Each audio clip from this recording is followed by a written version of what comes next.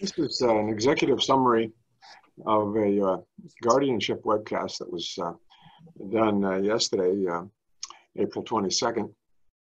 And this one will be half an hour compared to the 75 minutes of the original. So we hope that people that couldn't attend as well will be able to take part. Our law practice deals with assisting families with disabilities and special needs in all sorts of ways. Wills, trusts, taxes, guardianship, ODSP applications, appeals, probate, inheritances that would disqualify people from ODSP, and so on. But the topic this evening, today, is legal guardianship and power of attorney. Primarily legal guardianship, but we'll start by addressing power of attorney and the context of the whole situation.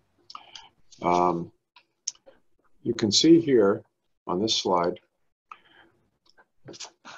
and you'll receive copies of these slides, that there are approximately one family in 10 in the province of Ontario has a child between 18 and 65 who has disabilities or special needs.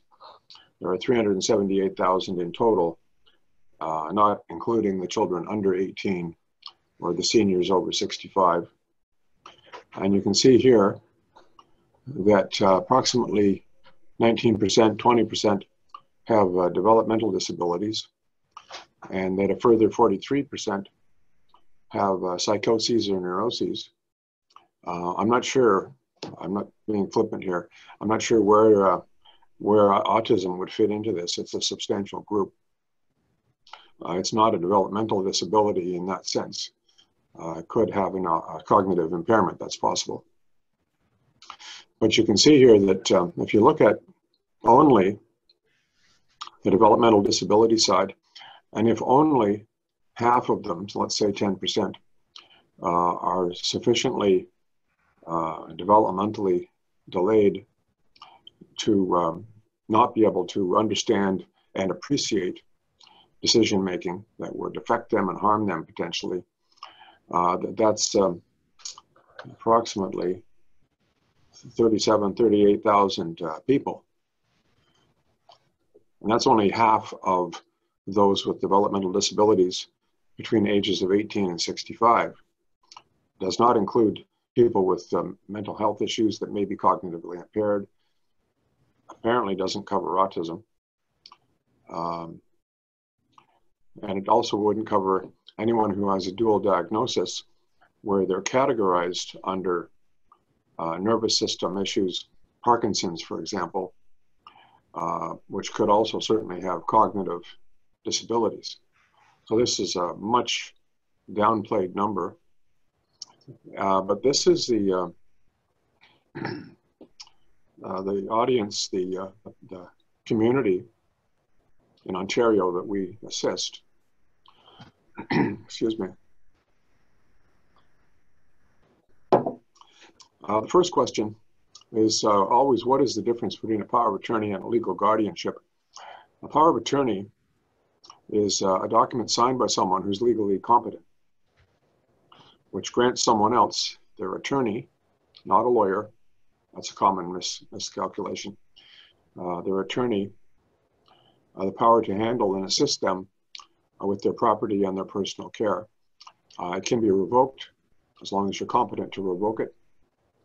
A legal guardianship is an application to the court to appoint legal guardians granted by the court after there are capacity assessments and a full factum, a full weighty ring-bound document is submitted to the court along with affidavits and requests and orders that is granted, an order that is finally granted by the court to appoint guardians. And Dianne will go into this further, and Dan will go into the assessment process. I'd like to say two things before they take over. One is that when you're looking at cognitive ability, competence, if you were to look at it as a horizontal and vertical line, X is vertical and Y is horizontal. And there is a mathematical name for these two lines. I was told in a seminar one time that one of those lines is called the abscissa, but no one's ever told me what the other one's called. So if anyone does know, please let me know. Surely there's some high school math teacher that can tell me. But what it comes down to is if the horizontal line is complexity and the vertical line is cognitive ability, if you have the cognitive ability to deal with the complexity of a given situation, choice, well, then you have competence to deal with that issue. And I think it's fair to say that with all of us, as time goes by, or based upon our just native intelligence, there are things that we perhaps are not the most competent people to make decisions on. We seek advice. I know I do. But for the most part, there's an accepted standard, which Dan will speak about. But we try to maintain powers of attorney as the option of first choice wherever we can. The issue that arises is that a lot of times the parents, while alive, can get people, doctors, banks, RDSP, issuers, to hang their hat on a power of attorney. But then when they're gone, often the siblings of the child with special needs aren't as fortunate. They're questioned much more. They go into the bank, they're trying to set up an account that is joint with them and their sister. And the bank manager looks at the sister and says, clearly this power of attorney you brought to me is not valid. That's when you have an issue. And that's the situation where the parents have to decide, well, is this something that we should address now? Or do we leave this for our daughter to sort out when we're gone? Which you certainly could do. I would say most families that address this look at doing it sooner than later. But of course, everyone makes their own choice. And you'll find that sometimes you'll find that there is a philosophical, that's a kind word, ideological approach by some people that if you're somehow taking something away by having a court confirm that someone is not competent and appointing guardians to make sure that they're properly cared for, and that you should be able to get along with guided decision making for people that have limited abilities. That's an interesting ideological approach. All I know is that we act for parents who have acted all of their lives in the best interests of their child 24/7 until the day they die. And it's comical, we submit these things for the review of the public guardian and trustee, because you have to do that every time. And in some cases, the child has built up a reasonably sizable RDSP. And of course, most of it is grants and bonds that if you collapsed it, they're not vested, they go back to the government, and then there's the family contributions. And the PGT often tries to oblige the family to have a guardian's bond, or to have passing of accounts every 3 years, which involves lawyers and accountants and fees and so on. And so what we do, what Dianne does, is points out to the PGT that the money that's in that RDSP was contributed by the parents. This is the sort of the practical disconnect that we get in some of these cases. And the way I like to explain this at my seminars is that the parents are the experts. All of the doctors and social workers and supporting professionals and all of those like-minded people like lawyers. If you compare all of those professional supports and the family's involvement in that child's life, if you look at it in the context of an egg and bacon breakfast, the chicken's involved, but the pig's committed. And that's just a simple fact. And sooner other people figure that out and take it into account and give families the respect that they deserve, the quicker the world would be a happier place. So that's my rant for the day. Dianne, can I turn it over to you now to talk about process, and Dan to talk about assessments and so on? Yeah, I'd be happy to talk about that. So my name is Dianne, and I am one of the lawyers here at Ken Pope's office. I'm just going to talk very briefly about what the process looks like. You know, when I get that initial first phone call, usually there's a triggering event. So when I say triggering event, maybe it's, you know, a young family that has a child with disabilities who is a new adult, so they've turned 18, and now the family is finding a lot of barriers to their way of life and the way they were making decisions for their child with disabilities. For example, maybe they're finding it harder to access information for their child, maybe to sign on behalf of their child, or to maybe schedule even a simple doctor's appointment or dentist appointment for their child, because now their child is a young adult now. I also get families calling me who are anticipating that these types of challenges are going to come about. So their child is not 18 yet, but they are 17 and they're turning 18 pretty soon. Sometimes there isn't a triggering event. So I do get calls from parents who are older. They've been the main caregiver for their child, who is maybe in their 50s or 40s now, but has disabilities.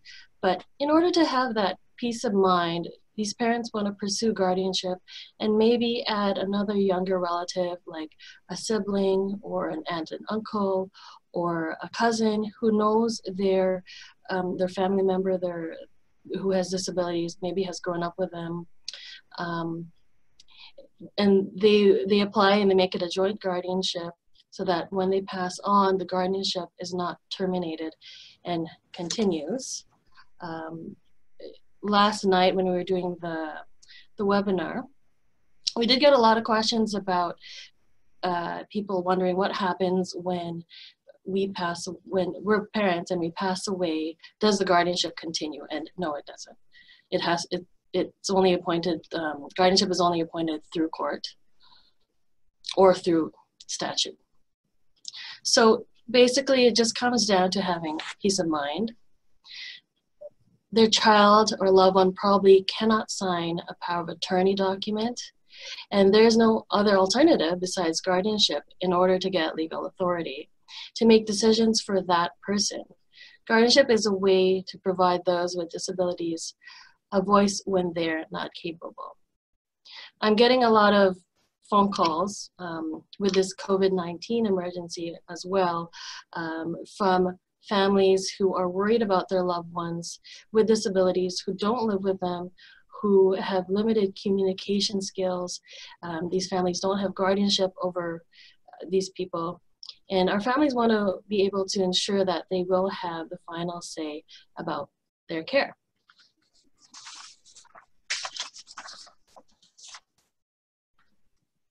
When the clients are ready to proceed, we get the retainer signed, then we start gathering all the documents we need for the application record. The type of guardianship application we do is called a summary disposition application, and it's a basket application. It's a hearing that is read in writing, so there is no court appearance at all. What we include in this application are plans to manage the allegedly incapable person's property, plans to manage the allegedly incapable person's personal care matters. We have to include medical evidence as to their incapacity, so that's where the capacity assessments come in. We also include consents of immediate family members. So immediate family members means the incapable person, the allegedly incapable person's spouse, if they have one, child, if they have children, if they have one, brothers or sisters, and their parents. So let's see what happened. Okay, so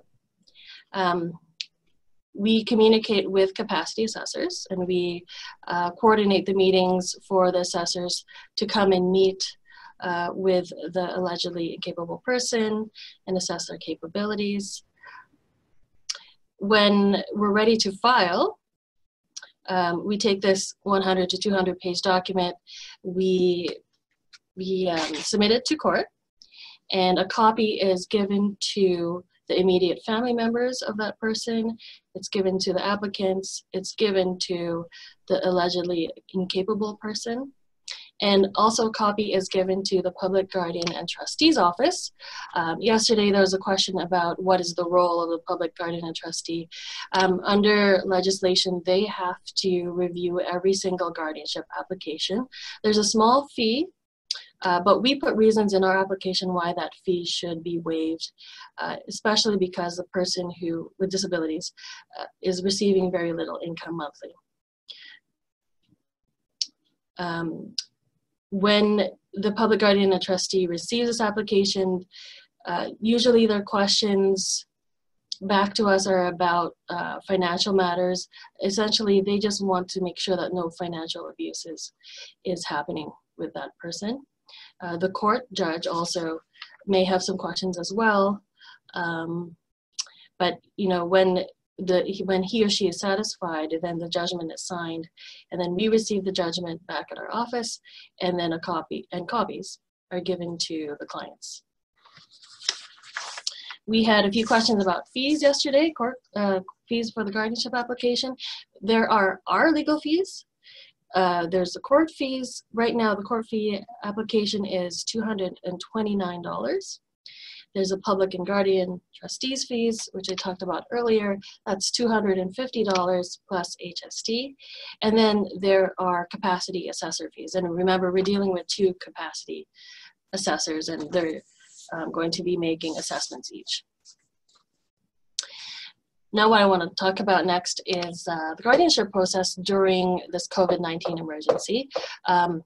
The short answer, the main question is, can we still apply? Can we still proceed with these guardianship assessments? And applications? And the answer is yes. So we have been proceeding with non-urgent guardianship applications. The main difference between what's happening now and previously, we can submit everything electronically. We can serve all the parties electronically. When we get the judgment, it will be an electronic judgment. But when the courts resume back to normal, there is a promise, an undertaking that we have to submit the original documents to the court, have to make the payments to the court that's owed, and we'll also be able to pick up the original judgment when things go back to normal. Another thing that has changed just with respect to the COVID-19 emergency are the ways power of attorneys can be signed. So now the witnesses don't have to be in the presence of the person who is making the power of attorney document. They can sign virtually, except another condition is that one of the witnesses has to be licensed by the Law Society. And this emergency order that allowed all of this virtual and remote witnessing actually is supposed to expire today, but I expect that it will be renewed and extended. So you know, if there's any other questions about the guardianship process, feel free to send me an email. And then Dan, if it's okay with you, I think I'll hand it over to you now to talk about capacity assessors and assessments. Thanks very much for asking me to join you today. Before we get started, I'd like to say a few words about a topic that's seen some heated discussions as the processes have changed with the requirements of social distancing in the state of emergency. The topic is virtual assessments and in-person assessments. So there have been a lot of questions as to why capacity assessors haven't been more active during the recent state of emergency. And this is the short explanation. The province has deemed capacity assessors as a non-essential service provider. Although a viable workaround is thought to be the use of virtual platforms for conducting assessments, this is an unprecedented method without regulated or legislated guidelines. In the future, I'm sure there will be, but there are not regulated or legislated guidelines right now. For this reason, any questions about virtual assessments should be directed to the Capacity Assessment Office. with the consideration for conducting face-to-face assessments, and having been informed by the province that capacity assessment services are a non-essential service, capacity assessors on their own must consult their own regulatory body and weigh the specific details of risk of harm to self and the client when deciding if an in-person assessment is to take place.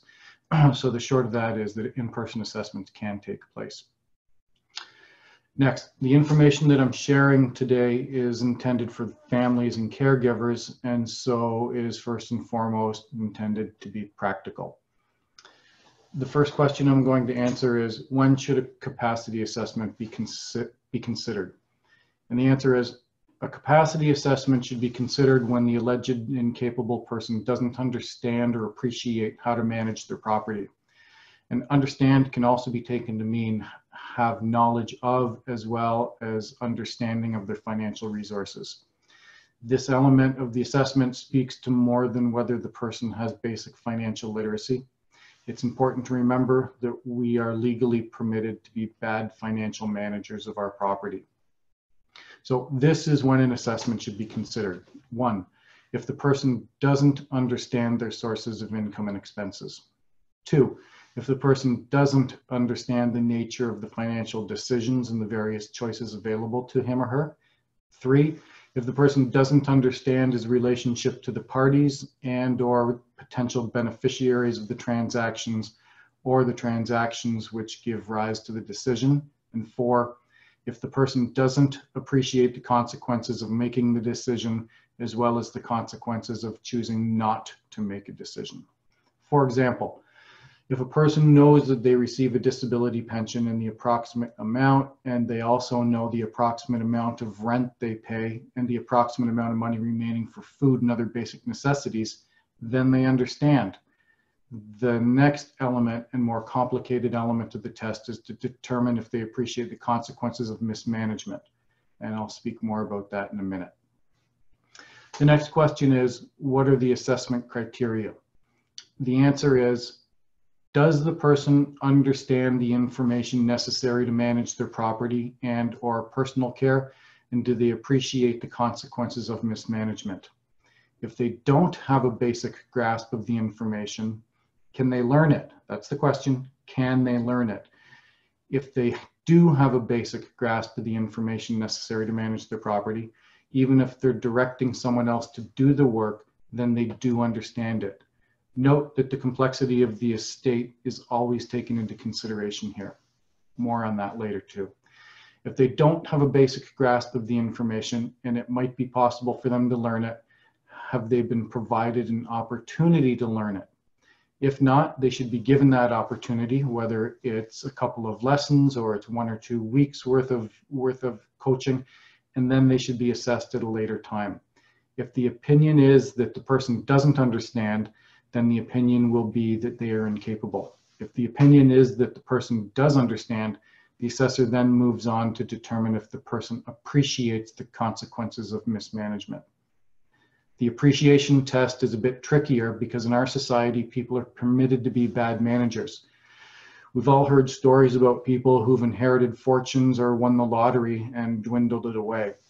If they understand the possible outcomes, being the consequences of losing their money, that doesn't make them incapable.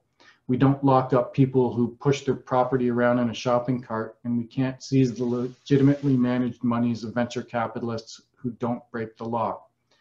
Here's a personal example. I still have control over all of my property, even though my 91-year-old father strongly recommended that I not invest in a certain marijuana stock. He showed me his 10-page analysis with charts and graphs and language and quotes from annual reports. I still went ahead and invested, and I lost $8,000 when trading was halted on the TSE and the New York Exchange as well. I should listen to my father more often. However, I'm okay. I knew what the consequences were, so I still have the power to manage my own property. Having said all this, we are allowed to be bad managers if we understand the inputs and outputs and the consequences should we lose. It's important to consider the following questions when assessing a person. Now, taking into consideration everything that's led up to this point in my little talk, it's important to consider the following questions. Does the person suffer from delusions or hallucinations that will affect their understanding and management of their finances? 2, is the person oriented to time, place, and person? 3, is the person's memory sufficiently intact so as to allow the person to keep track of financial matters and decisions? 4, is the person's calculating ability sufficient in the circumstances given the complexity of their estate? 5, does the person suffer from specific thought process deficits that give rise to the conclusion that deficits in financial judgment exist? For example, speech or brain injury that leads to difficulty comparing possible outcomes. 6, does the person have the capacity to learn skills necessary to make the sorts of decisions required in an estate of the size, nature, and complexity that he or she possesses? This is particularly important because there's a higher bar for people who have complicated financial investments versus a person living on a small fixed income. There's a precedent that speaks to this. The example is, if I have an income of $1,400 a month and a history of homelessness, have been financially exploited on the streets and frequently hospitalized, a guardian or a POA is likely a good idea.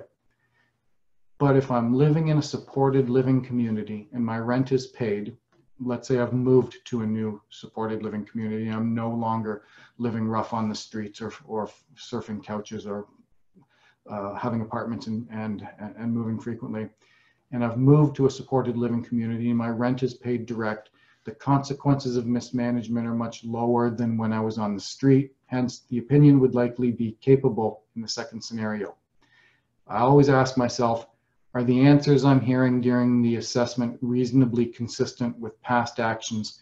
And if they're not, what's changed? If something's changed and given rise to a different pattern of financial management, can the person offer a reasonable explanation? If they can, the opinion will likely be capable. Okay, so that was Assessing Property 101. Now a little bit about personal care. With regard to assessing personal care, 6 domains are assessed. Each receives an opinion of capable or incapable. All domains are important, but I pay special attention to the 6 in this order: safety, health care, nutrition, shelter, clothing, and hygiene. Keep in mind that the questions, the examples I'm going to share with you in a minute are just examples for today's conversation. I don't ask all these questions to every person. I pick questions based on background information that has been collected in advance of meeting the person. Safety, the first domain. Is he aware of predators in the environment? Would he know to not walk away with a stranger? Would he know to fear a growling dog? Could he find his way home if he was separated from a group in a shopping mall? Is he safe to go walking on the sidewalk in his neighborhood? Can he swim? Is he safe to use kitchen gadgets and help prepare food in the kitchen? Is he likely to wander into the garage and at risk if he picks up a battery-operated reciprocating saw? Healthcare. Does the person know what the medication is for and how it can help and potentially be harmful if misused? Can she take her own meds, or do they need to be presented to her in whole form or crushed and put into her food? Can she tell you if she's sick, or are there behavioral signs which are only interpreted by those who know her well? Can she explain to the doctor what the issues are, or does someone else have to explain for her? Does she need to be motivated to engage in her activities of daily living? The next domain is nutrition. Does he know to manage his food intake, or are the portions prepared for him? Does he make healthy choices, or are the choices made for him? Can he use utensils, or does he prefer finger foods? Is he conscious of the importance of exercise? The next domain is shelter. Can she do some, many, or none of the standard household chores that an independent adult does in a routine week? Would she know to manage an ant infestation? And if not, would she know to inform someone who could deal with it? Similarly, would she know to inform someone if there was a water leak from the roof to an interior room in the house? Does she know to lock the doors to the house? The next one is clothing. Does he dress himself? Does he know to change his clothes if he gets very dirty? Would his clothes match if he did it on his own, if he got dressed on his own? Does he dress appropriately for the weather so as to avoid freezing or heat exhaustion? Would he know to use an umbrella if it was raining? Can he tie his shoes, or does he use Velcro because he hasn't been able to learn? Can he launder his own clothes? Can he put his own clothes away? Does he require hand-over-hand guidance to participate in dressing and or other activities that he participates in? And the final domain is hygiene. Does she shower, toilet, brush teeth, wash her face, etc. independently, or does she require hand-over-hand support? Can she use feminine hygiene products appropriately, or does she need assistance? Now, that's a short summary of what we look at for personal care. And I remind you that following the document review and initial conversations with the requester, the questions are tailored to the individual. Some people have asked about the process from the capacity assessor's role. So here's the short answer. If it's not a guardianship, the assessor will always ask for an explanation as to why the assessment is necessary, and the answer will help to clarify if an assessment is actually necessary, and if so, the type of assessment, because there are many. With guardianships, which is what we're here to talk about tonight, a requester will contact a lawyer who will require 2 assessments. The lawyer will usually already have collected all the necessary background medical reports, but if not, the assessor will just ask for all available medical reports and collateral contacts that can help to answer the financial and the biopsychosocial questions that we've discussed above previously. The document review can sometimes be a large part of the assessment. However, it's very important to remember that the most important part of the assessment is the face-to-face interview. For your information, that's why virtual interviews can be so complicated. The assessor will then schedule an assessment day and time when the assessed person is at their best. I can't underestimate the importance of conducting the face-to-face assessment when the person is at their best. They need to be given that opportunity to put their best foot forward. Prior to beginning the assessment, the assessor must know if accommodations are required. So in advance of the assessment, we also need to know if an interpreter is required, and if so, what kind of interpreter, sign or language, and then we arrange for it. If there are other communication issues, we need to know if they have, for example, we need to know if they have limited vocabulary, and if so, which words they understand. A vocabulary list can be helpful. A whiteboard might be helpful, or if they can nod in the affirmative and negative, or squeeze fingers or blink for yes or no. It's good to know that in advance. We also have to give a rights advice when it's a voluntary assessment. We have to ask if they can hear us, if they can see us. They need to be informed that it's a voluntary assessment, the potential outcomes, and that they have a right to refuse. If they refuse, the assessment stops right there, unless it's a court-ordered assessment. Next question. What happens after the assessment is complete? If the assessment is for guardianship, the 2 assessments are provided to the lawyer representing the requester and used with other material to support the case for guardianship.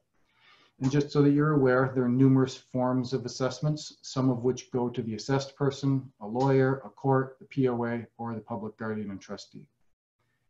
Next question is how to choose an assessor.